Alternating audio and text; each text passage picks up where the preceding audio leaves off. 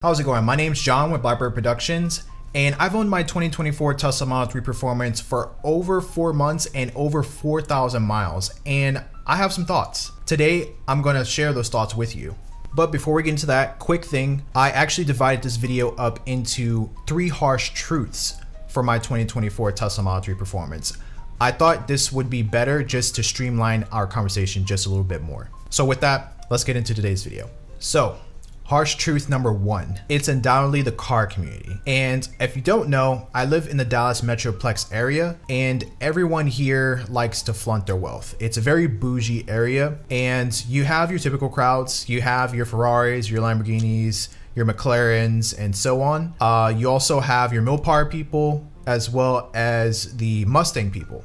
And all of them seem to have something in common. None of them seem to really enjoy Teslas all that much, or enjoy seeing them to that matter. I'm not sure why. I have different theories and different things I've read online about why some people just generally don't like Teslas. But to bring it back into this video, sometimes I show up to car meets or car shows and people just don't want to have anything to do with me. I usually go there to network, but then when I say I have a Tesla and stuff like that, the conversation falls short most of the time. And I'll tell you, I've actually parked next to a Mustang there. So at a recent car meet I went to, I parked next to a Mustang, and he actually moved over a space just because he didn't want to be associated with my car, which is so petty. And I kind of just laughed it off. Like, I had my family in the back, we were chilling. It wasn't really anything all that big to me. But it's just like so crazy, like the lengths people would go just to like not associate themselves with Tesla. But the kicker is that's the same exact guy, or let's just say that's the same exact car that I would see on the highway all the time trying to race me. Because if you don't know, Mopar and Mustangs here, they have a big ego problem, and they always have something to prove.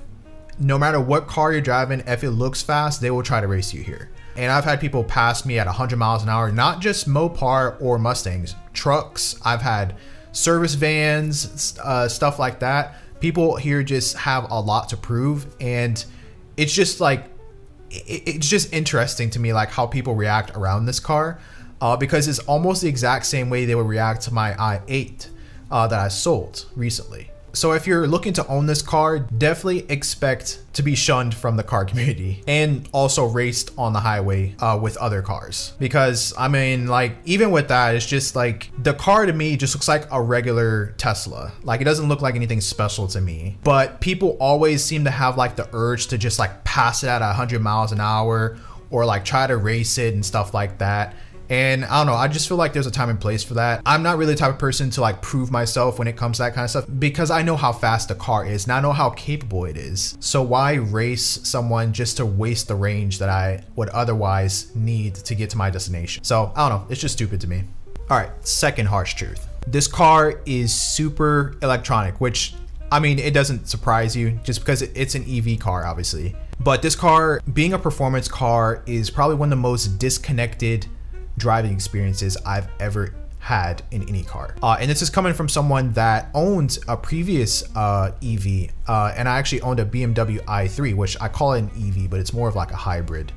That car had more feedback just because it had a gas powertrain as well as electric, but they marketed it as an electric car. So it had buttons, it had like all the tactile feedback and things that you would otherwise need to get a good feel of the car. But with the Tesla Model 3 Performance, everything is in the screen, there's no buttons, and you just, I don't know, it just feels very disconnected in terms of the driving experience. Especially so with this performance model, because they've added a lot of sound deadening within the interior of the car. And it also has double paned windows, so you can't really hear much from the outside. So it feels very, very hollow.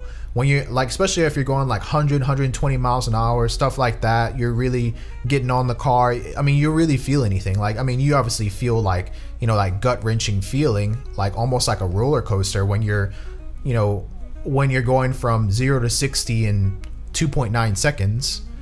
But other than that, it's not really anything like tactile. It's a very tasteless experience. I'm not sure if that's a right word I would use, but that's the word that comes to mind. It doesn't really have like a character to it. like other cars I've driven, because I've driven 987 Porsche Boxster S.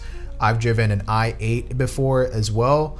I've driven a lot of different cars, and this vehicle is the most disconnected driving experience I've had in a performance model car ever. So if you don't really care too much about that, you just care about the speed and the looks and stuff like that, definitely go and buy this car. But if you care about a more tactile, more passionate driving experience with character, you should definitely look into something else, because this definitely isn't it.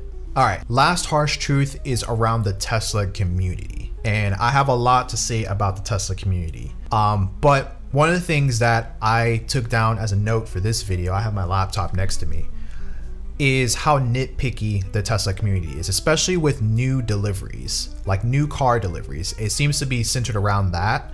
I'll say if you go on like the Reddit Model 3 subreddit, you'll find a lot of people just like nitpicking over like the littlest little small things.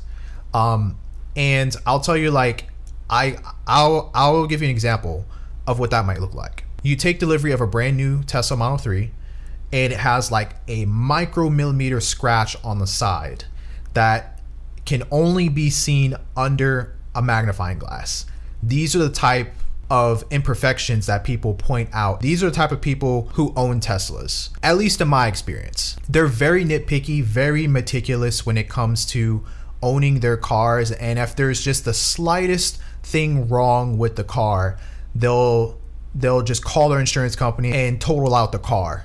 And that's if the insurance company would allow that. But it's kind of like a running joke. If you don't already know, on the Tesla subreddit, at least on Reddit, it's a running joke where people like find small imperfections like that, and all you see in the comments section is people just saying like totaled in all caps, call your insurance company, make a Tesla service ticket to address it, and just like stuff like that over just like small little things. And I think Tesla definitely is a much better company when it comes to quality than they were, for example, like 3 or 4 years ago.